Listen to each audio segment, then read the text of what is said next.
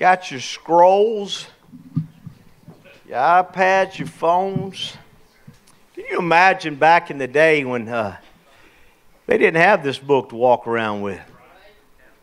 All these 66 books were not put together yet. They were made into scrolls, and you would have to go to a particular sanctuary, tabernacle, a place where they would be, and then you'd have to commit as much as you could to memory. So here we read something out of the book of Hebrews. We believe the writer is Paul. And Paul, when you're reading it, I love this the way it's written. But he says, but one in a certain place testified. In other words, somewhere it is written. I do that sometimes. I can't remember where it's written at. How many of you know that? You know verses, but you don't know where they're at. Amen. Mitchell, good to see you guys. Vicky, man, when a certain place testified, saying, what is man that you're mindful of him? Or the Son of Man that you'd visit him? You made him a little lower than the angels. You crowned him with glory. Did you know you were crowned with glory and honor? And you set him over the works of your hands. That's the earth. You put all things in subjection under his feet. For in that he put all in subjection under him. He left nothing that is not put under him. But now we see not yet all things are put under him. In other words, all things ain't just right yet. But we see Jesus, who was made a little lower than the angels for the suffering of death, crowned with glory and honor, that he by the grace of God should taste death for every man. I heard what David said about poison oak and about Jesus came anyway, even though he was going to get death. For it became him for whom all things and by whom are all things, and bringing many sons unto glory, to make the captain of their salvation perfect through suffering. In other words, the reason Jesus died was so that he could have lots of sons and daughters. Amen. There was a reason. He's the seed sown, if you would, into the earth. The question for me always comes up, why us? Why would you do this for us, God? Why would you visit us? Because we have made such a mess of things. We've caused such a problem. So I go back to where he says in verse 1, in a certain place it is written, a certain place is testified. Where is that? Psalm chapter 8. Psalm chapter 8, verse 3. Are you comfortable? Mm-hmm. You thought I'd let you get away with it. When I consider your heavens, the work of your fingers, the moon and the stars which you have ordained. This is David talking. You know, David's that outdoorsman. You know, he's always outside. He's tending the sheep. He's chasing lions and bears. Oh my! He's always outside. He's just that guy. He's a slinger, amen, a rock thrower. And he says, you know what? When I consider your heavens, when I look outside at all you do, the work of your fingers, the moon and the stars which you ordained, you set them there. What is man that you're mindful of him? The Son of Man that you visited him. For you have made him a little lower than the angels. You crowned him with glory and honor. You made him to have dominion over the works of your hands. And you put all things under his feet. Here's one of the things I'm excited about. First off, when Paul shares this message out of Hebrew, in the book of Hebrews, he doesn't quote it specifically. Have you ever got in trouble quoting the Bible and somebody said, you didn't quote that right? You missed a word here, or you didn't use the King James, or you didn't use the NIV, or you didn't. Well, Paul didn't say the word dominion. He uses another word over it. But David says dominion over the works of your hands, and you put all things under his feet. All sheep and oxen, yea, and the beasts of the field, the fowl of the air, the fish of the sea, and whatsoever passes through the paths of the sea. O Lord, our Lord, how excellent is your name in all the earth. So David's prophesying about him visiting us, and then Paul says, yes, he did, and that's what Christmas is all about. Him visiting us, him coming to earth and being a part of what's going on here. God made us for greatness. How many know we made a mess of it? Oh, we made a mess of it. And we're still making a mess of it. We blew our shot at immortality in the very beginning, of course, with Adam and Eve. And now the graveyards are filling up. But God's not finished with us yet. Verse 4 says in chapter 8 there, what is man you're mindful of him, the Son of Man, that you care for him? As if to say, why bother with people like us? You know, we ruined it in the Garden of Eden. We know what happened in Noah's time, how God had to flood the earth and Noah was rescued. No one would blame God if he just started to start over again. And he did when he gave you a chance to accept Jesus. Amen. We start over again. Father, I thank you for the word of God. I ask your anointing to be on my lips. Thank you for taking away the dizziness, Lord, and preparing us for this beautiful day. We love you in Jesus' name. And everyone shout. Amen. Those watching online, we thank you for tuning in. David's question comes to the very heart of Christmas. What is man that God should pay attention to us? You know, we pay attention to the baby in the stable, but the bottom line was this was God paying attention to man, looking after who we are. So what is man that God should care about us after we failed, after we've, again, made a mess of things? Why should God care? Amen. Verse 4 says it. King James says, what is man that you are mindful of him, and the Son of Man that you visit him? Why should God care enough to visit people like us? And it's a point well taken. First off, I tell you that Jesus had to become like us in his nature. That's the incarnation. That's what Bethlehem is. It's God becoming flesh. It's Emmanuel, God with us. That's the big word, incarnation. That's Bethlehem. Amen. He came into the world as a tiny baby, born in a stable in an obscure village, born in poverty, unwanted by the world. He was just another face in the crowd. No one seemed to care that he had arrived, but it was God's way of saying, I'm going to visit you. Amen. Sometimes I visit people, I let them know I'm coming. Most of the time I don't. I just show up. Amen. And you can get that, you can see it on their face whether they're glad you showed up or wished you hadn't have. Amen. But just show up. The other night we were out bringing gifts out to friends and family, and we went to one family's house and we knocked on the door, and finally the young man in the house said, I'm taking a bath. And I realized we'll just leave the gifts right here. Amen. We didn't make the phone call. I can't wait to share that story in the next service because that's where he'll be. Amen. So sometimes a visit can be a little awkward, if you would, you know, when you don't make the call. And the scripture says that for 400 years we knew he was coming. We just know when he was coming. Amen. When he would get here. So it seemed awkward that he would be born in a stable. But he had to visit us. John chapter 1 says, in chapter 1 verse 14, says, so the Word became human and made his home among us. This is what Christmas is. Amen. The Word became human and made his home among us. He was full of unfailing love and faithfulness. And we've seen his glory, the glory of the Father's one and only Son. And that's what the scripture says, that he would be crowned with honor and glory. John testified about him when he shouted to the crowds, this is the one I was talking about when I said, someone is coming after me who is greater than I am, for he existed long before me. Now hold on, John. You're older than Jesus. But John had revelation that Jesus had always been. He wasn't just cuz. He wasn't just my cousin. Amen. He's King Cuz. Amen. He's always been. Amen. I saw him coming. From his abundance we have all received one gracious blessing after another. For the law was given through Moses, but God's unfailing love and faithfulness came through Jesus Christ. No one has ever seen God, but the one and the only Son is himself. God and is near to the Father's heart. He has revealed God to us. Let me read verse 18 again. No one has ever seen God, but the one and only Son is himself God and is near to the Father's heart.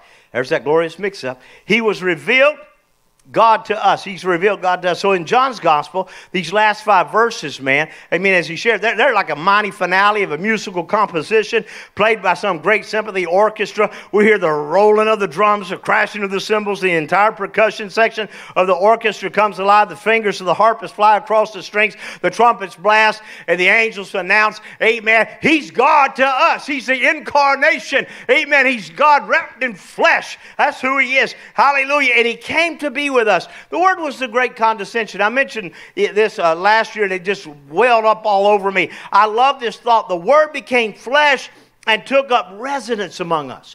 He hung out with us. To condescend, nobody likes condescending people. If you do, I don't know about you. I don't like condescending preachers.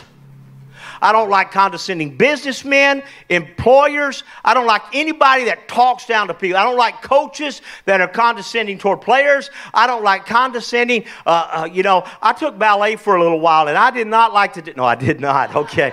All right. The bottom line is I don't like condescending. But here's God wrapping himself in flesh and coming down to the earth to connect with us and getting on our level. Amen. To condescend means to lower oneself to a level not normally occupied. Physically, mentally, socially, it means to descend voluntarily to the level of another person. Now, there is a way to condescend without being condescending. Amen.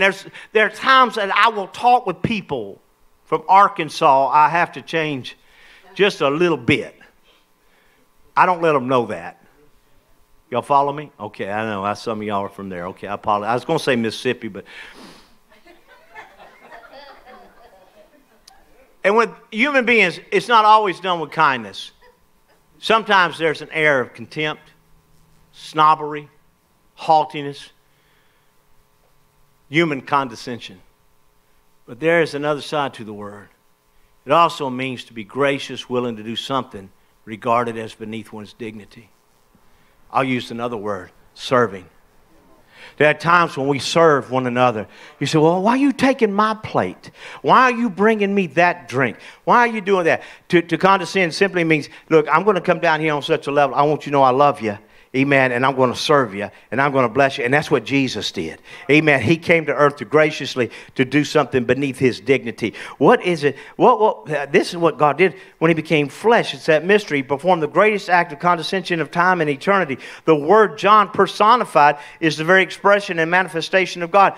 The creative power of God was in the Word. With such limitless power, the Word of God condescended to be compressed into human flesh. John purposely used the word flesh. It was a rude word to many of the philosophers and the theologians of the time. Flesh to them was corruptible. It was temporary. It was doomed to be destroyed, cast aside. No, God would deal with anything as regarded with flesh. Amen. Yet that is exactly what God did. He entered human flesh, which stands for the whole person. In becoming flesh, God accepted the limitations of humanity. He became vulnerable to those natural human weaknesses that accompany our flesh. He got hungry. He got thirsty. He was weary at times. Amen. He was in pain at times. He went to mountains to pray, to get away from such nonsense of people trying to make him king too early. He understood sorrow, hurt, loneliness, rejection. Because that Jesus had no sin, he had no sin nature, he did this without the taint of sin,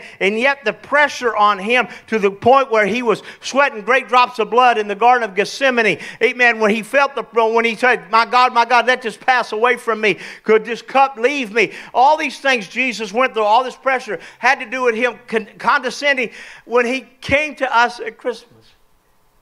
I think, what a God. What a God that he would be mindful of us, that he would wrap himself in flesh and be a part.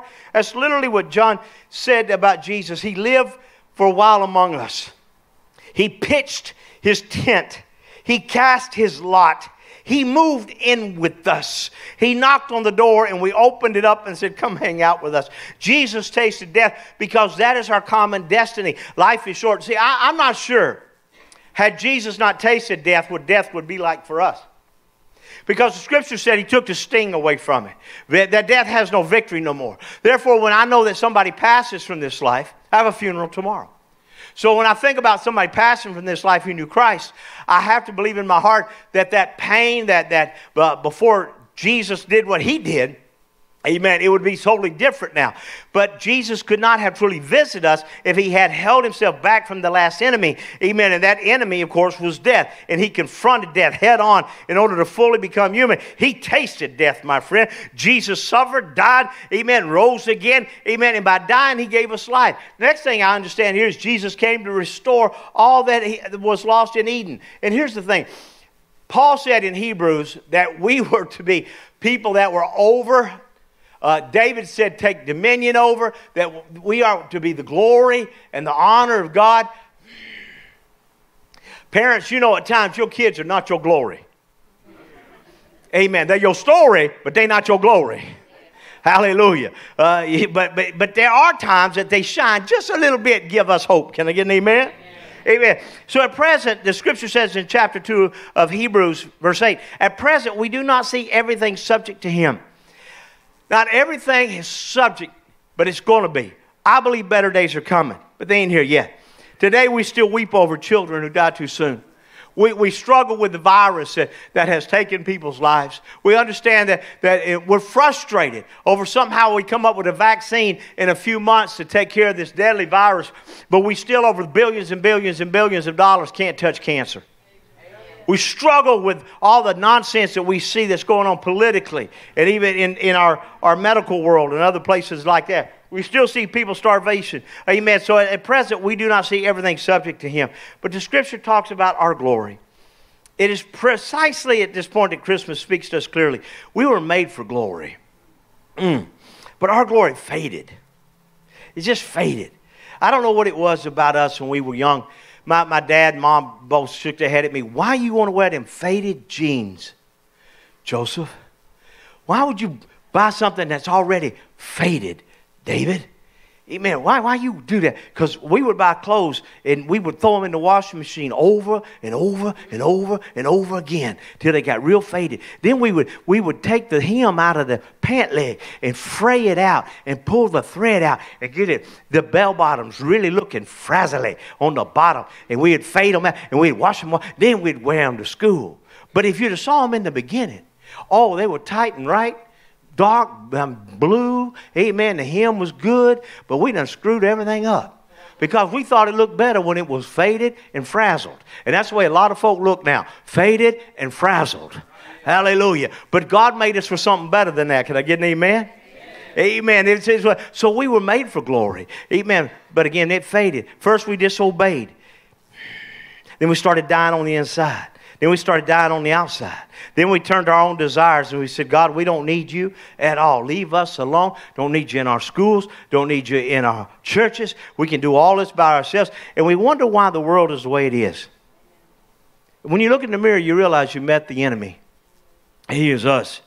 And God said, I'm not going to leave you alone. I'm not going to let you destroy all yourself, each other, and the world I've made. I love you too much for that. Hallelujah. So he sent prophets.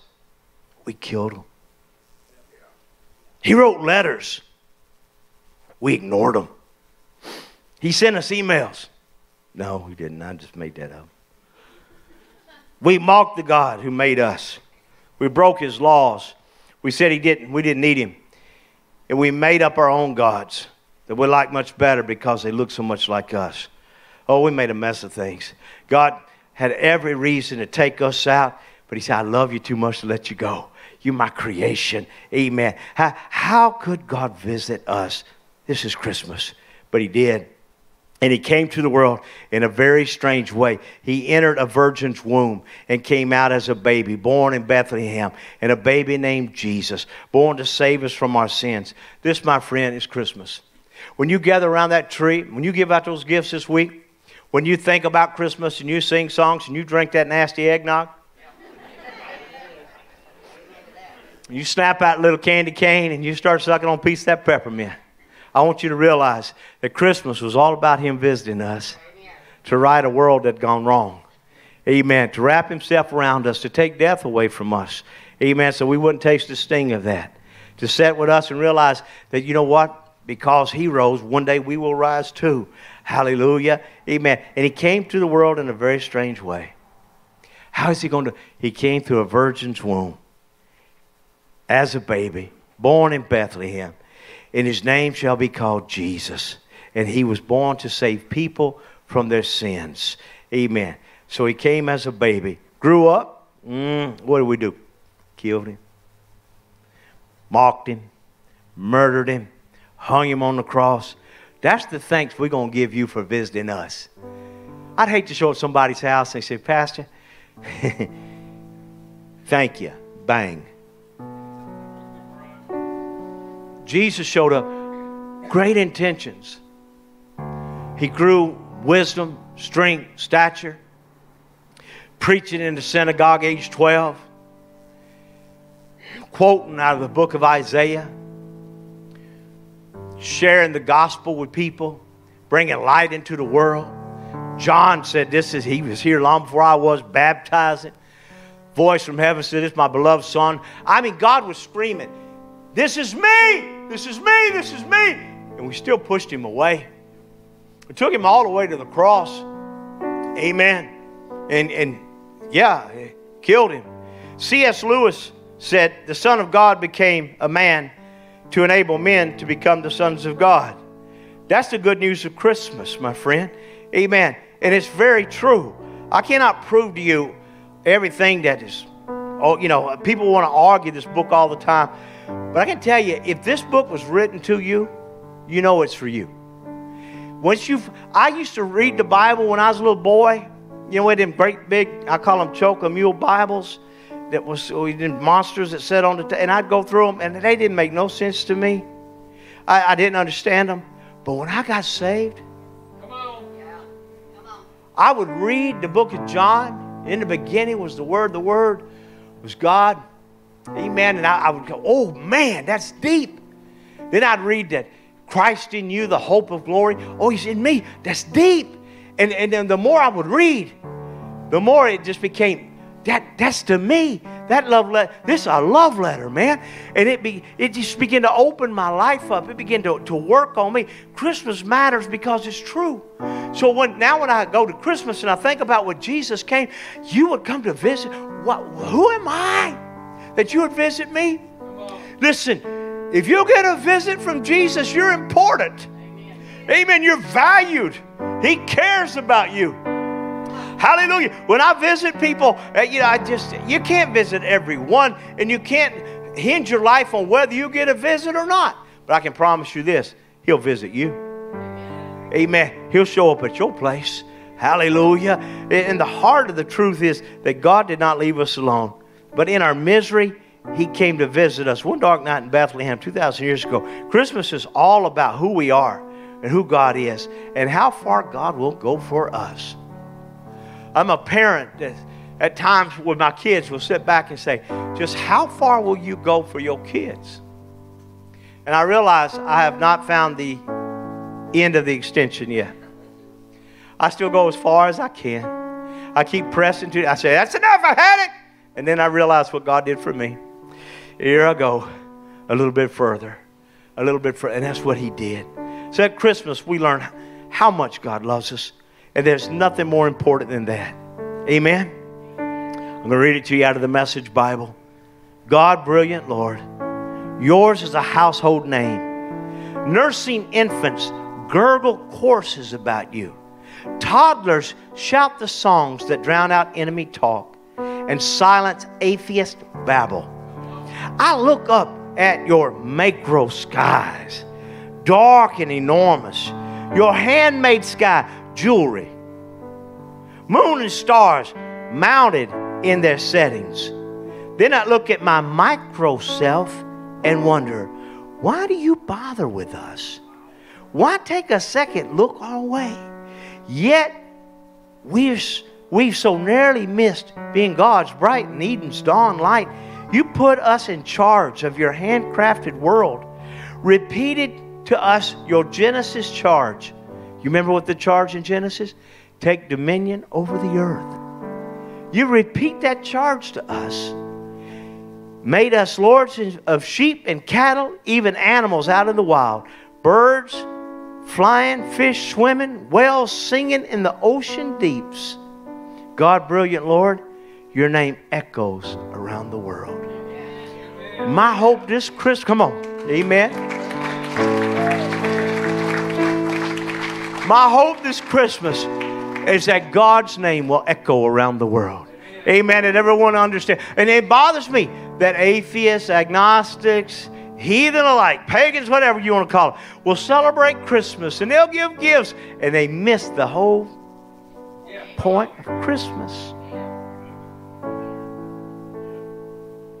His presence is the gift that I want for this Christmas. His presence in my life, in my home, in our church. Father, in Jesus' name, your presence. There's none like you. In Jesus' name. Amen. None like you. Amen. I want hands. Just lift your hands. You say, Pastor, I'm not Pentecostal. I didn't ask you that. Just lift your hands. Father, well, I'm asking for your presence to fill your people. I'm asking for your presence to go through this internet because we have to use it now in order to reach others. I ask your presence to go into the room. You said, with 2 or 3 gathered together, there you are. You are a gift to this house. You are an ever-abiding presence. You bring in such peace and joy. Healing comes with your name. God, I ask you, bless your people. Let us be extensions as we leave this place to touch this world that needs to hear a voice of joy. God, one of peace, one that understands that Jesus came to visit. Why? I may never know the answer to why you came, but evidently you love us like that. So we receive it in Jesus' name. Amen, amen, amen. Come on, give God one more praise again.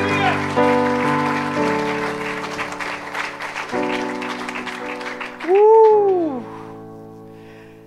When I first started studying the condescension, I realized as a young boy, from Alabama, there was condescension all the time. People talking down because of your education. People talking down because you're born on the mountain, raised on the mountain.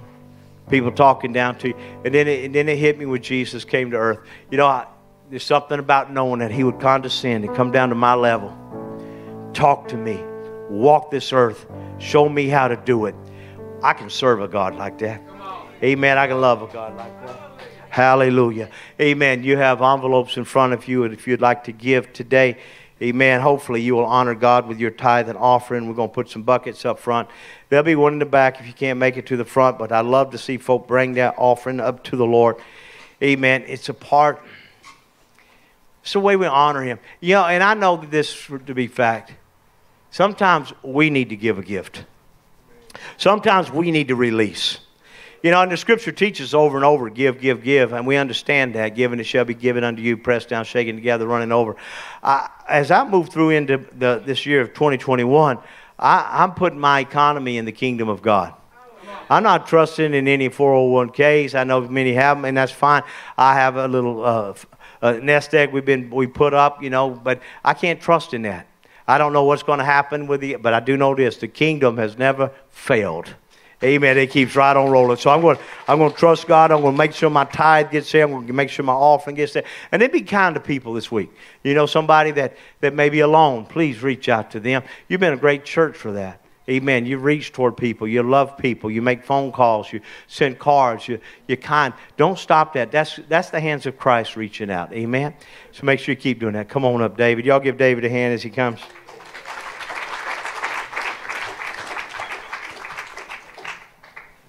You that way. He said he started itching. Oh, yeah. Yeah. And then my son, you know, Josiah, he looked like that. Yeah, Josiah looked like he got in a fight with Rocky. Uh-huh. No, yeah. No, I do look better. That's the thing. His son's face was real swollen. So December 20th, Angel Tree Blessing. Give donations today for families of TLCC. Pastor will see to it that it goes towards families that we've connected with or have contacted us. December 22nd and 29th, 2 or more prayer group. Drop prayers in the back of the church. Merry Christmas from all the prayer warriors who pray for you every Tuesday night. You want to say anything? H, you want to say anything about that? Yeah. Well, thank you for y'all giving us the opportunity to pray for y'all. And the more requests that we get, the better off we are and the better off y'all are. If you've got something you need prayer for, please notify us on the web, on the app, put a card in this box. Please do it. It blesses us and it'll bless you too. That's right. Yeah, that's true. And there is something about whenever a church grows together, whenever they start praying for each other. You know, they say it about families too. With church, a family that prays together stays together. You know, they're just cute sayings, but there's some truth to them. And it's important that we continue to pray for one another. Whether you can make it on Tuesday night or not, continue to pray for those that are in the household of faith. Amen. December 27th, TLCC Family Skate Day. Sunday, December 27th, after church, ice skating in Valley Ranch, located next to the Hobby Lobby vendors. What's that? Oh, yeah, they put it up every year in Valley Ranch. They put a little skating rink up, they enclose it. Yeah, it's big time over there, Sam. Big time. You should see all the traffic to get there. It's incredible. It's incredible. So there's going to be activities, Santa visits, and more. For information, visit www.emctx.com/ice rink-2020. So yeah, if you can remember all that, maybe it's on our website. It'd probably be a lot easier to go there and figure it out. So January 10th, there will be a swap meeting. You guys want to say anything about it? Just come and hang out with us. Just come and hang out. That's right. And then, what's that? We don't care how old they Oh, are. yeah, they don't care. You don't have to be a super senior. You can just want to come and hang out, have some good food and some good fellowship, and you'll be able to hang out with the Riches. They're fantastic, and she always cooks good, so that's good too. You know, I don't know how Joseph is continuing to stay skinny in the midst of. Well, he's working on it. He really has been. He's doing fantastic. But if I had a grandma like that, you guys would never see me. I'd be rolling to church. I eat a lot, and if I had someone there feeding me all the time, God help us all. Tomorrow night. Or on Tuesday night, when H and them are having prayer, we are going to have a youth bonfire out in the back. Bring your kids, your youth. Doesn't matter how old they are. We don't care. Just bring them. We'll hang out with them. Tell them a little bit about Jesus and why we do what we do. Like he said, the great condescension, the incarnation of Christ, the fact that Jesus Christ stepped out of heaven to be with us. That's what Christmas is about. And try to explain that to my JJ. Yeah, she doesn't get that. She's like, yeah, presents. Yeah, and it's Jesus' birthday, and I get presents. And it's Jesus, and I get presents. And yes, JJ, yes. So we just want to continue to instill into our young people that Christmas is about Jesus. It's about Jesus coming to the earth. It's not about presents. It's about the fact that God gave his one and only Son. Amen. And so we're going to continue just to instill that into our youth and our young people and have a good time. Amen. Anything else? Huh? Oh, yes. Yes. Pastor did mention it, but I'll mention it again. There is a play tonight. Anybody know about the dinner? Is it cost? Donations. Okay. So donations, and it's going toward the ark, right? It's all going toward the ark. Come have some spaghetti of both kinds. Yeah. Yeah, well, they informed me last week that there will be regular spaghetti as well. And I thought that was funny because I moved to Texas and y'all make spaghetti different than I made it in California. So, you know, it's cool. I don't know what regular spaghetti. I guess red spaghetti is regular spaghetti. And white spaghetti is what y'all do. Chicken spaghetti. It's delicious, though. I will say that. When I moved to Texas and the first time I had chicken spaghetti, I was like, oh, y'all done this right. This is good. So I hope you guys have an incredible week. Hang out with as many people as you can. Enjoy the fact that we get to spend time with one another. Yeah, the world looks crazy, but imagine in another country. And that's what I told my wife the other day. I said, we still live in America. I mean, we still have the choice. If I want to go down the street, I can. It's crazy when you look at other countries. I mean, they're locking people down. We still have freedom, guys. And it may not be. Today is the ladies' meeting lift right after church. Okay. Thank you for saying that because it was not on my notes. So there will be a lift meeting right after church. Are you going to be leading that? Oh, Miss Diane, right there. That one. Miss Diane Phelan. Got it right? You never know. I could get it wrong. I had to ask Miss Dana one time. I was like, "Is it still ranking? Did I get that right?" I was like, "I don't know." And I don't want to embarrass people, you know.